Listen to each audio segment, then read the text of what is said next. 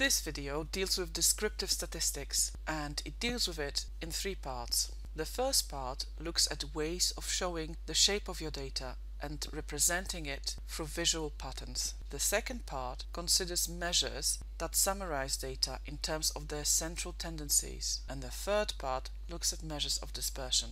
An important caveat is that it seems little point these days to learn statistics by heart, and the best way to learn how to analyze data is to actually do it using software packages such as SPSS. This session will provide just a brief overview that gives you a flavor of possibilities and uses of descriptive statistics.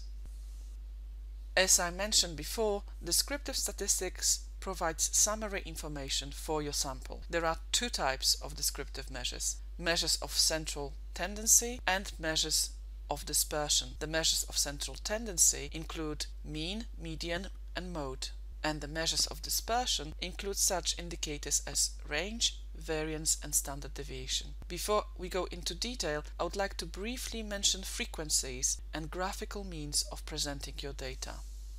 Presenting data graphically can help to communicate your findings and enhance the quality of your communications.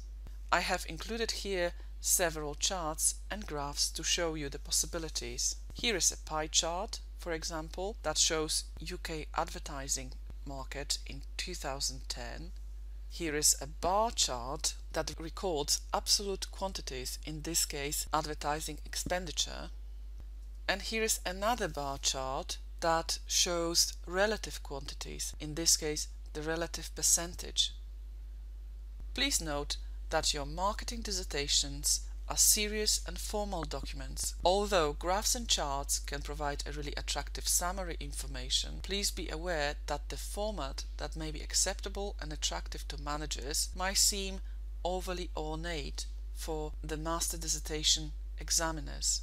I would advise you that you keep the graphics simple and that you develop a particular style and stick to it throughout your dissertation to make the piece easier to read and make it look coherent. Measures of central tendency provide summary information about what is typical of the sample, and there are three types of central tendency measures: mean, median, and mode. Mean provides an average for the sample, median is the value found in the very middle of the distribution, and mode is the most frequently occurring value. The values can be easily gained from SPSS analysis, and I have included here the results of such analysis copied directly from SPSS file, which included 400 respondents, and there were no missing values in my set. According to this analysis, the average respondent was just over 45 years old. The median is 44, meaning that if we arrange respondents in order from the youngest to the oldest at the 50th percentile halfway through the queue, you will get somebody who is 44 years old. The mode is 43, meaning that in all the respondents' age groups, the group of 43-year-olds was the largest. In addition to central tendency measures, we also report measures of dispersion, which capture how much the values reported vary from each other. One dispersion measure is a range, and that is the difference between the maximum value and the minimum value in your sample. Another typically reported measure is a standard deviation, which captures the average distance from the mean. Here is another summary of descriptive statistics, this time showing the dispersion measures. As you can see, in my sample of 400 respondents, the youngest was 28 minimum and the oldest was 75 maximum.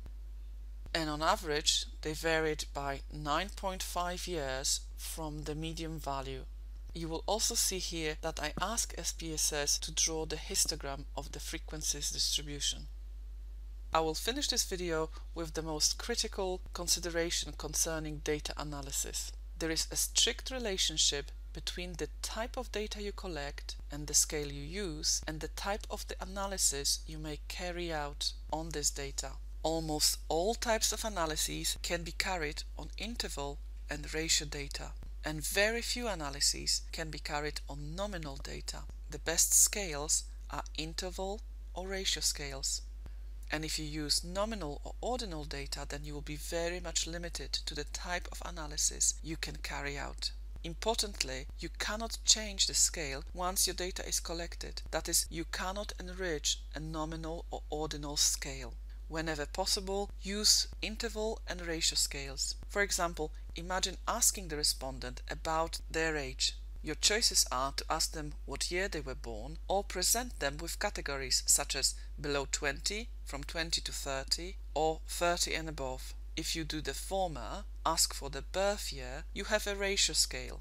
If you do the latter, use intervals, you have an ordinal scale. The scale is ordinal because the size of your intervals varies. That is, the distance between 0 to 20 is different from the distance between 21 to 30, and different yet from the distance from 30 and above. You can always turn a ratio scale into an interval scale, but you cannot do it the other way around. If you use ordinal scales, for example, you will not be able to calculate what an average age is in your sample.